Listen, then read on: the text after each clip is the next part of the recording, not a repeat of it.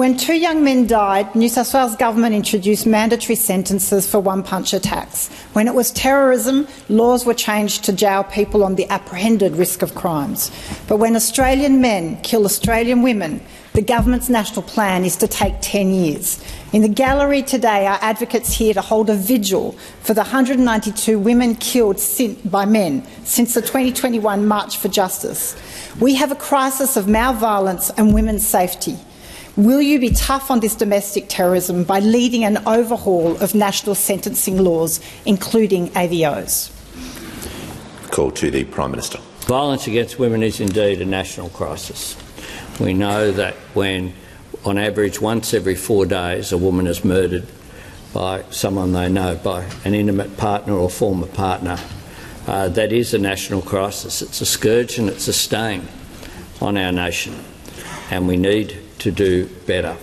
Governments need to do better, but we as a community need to do better as well, because this is about more than just government action. This is about our whole society and how it functions, and about respect for women. We can change it, and we must change it. Our record investment in the National Plan, I do disagree with her depiction of the National Plan.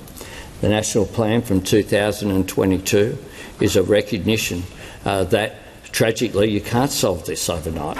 You need to change behaviour across a whole range of ways. We need to change the way the education system works. The Royal Commission in Victoria in 2016, one of the things that they found was that they needed to get that education about respectful relationships in school, and that has happened.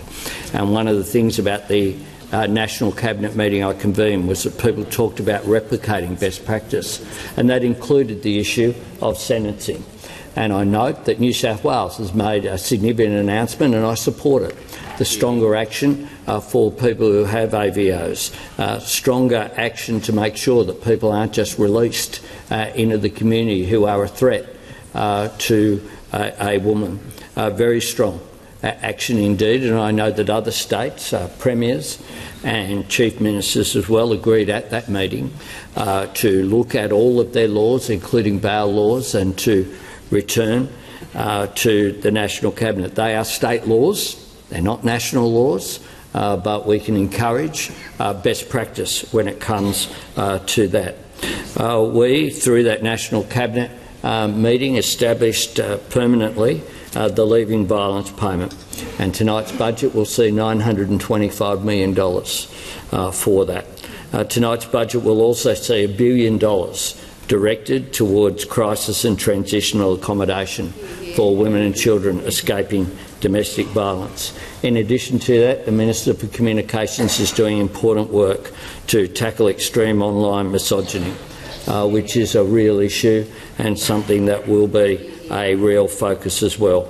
I pay tribute to the survivors and people who are working so strongly on this. A focus on prevention, of course, must mean a focus on perpetrators as well. We know the work will be hard. There are no overnight solutions, but we're absolutely committed to working, including with the member for Warringah and across this parliament, on all of these issues to make sure that the scourge which is there be dealt with in the best possible way.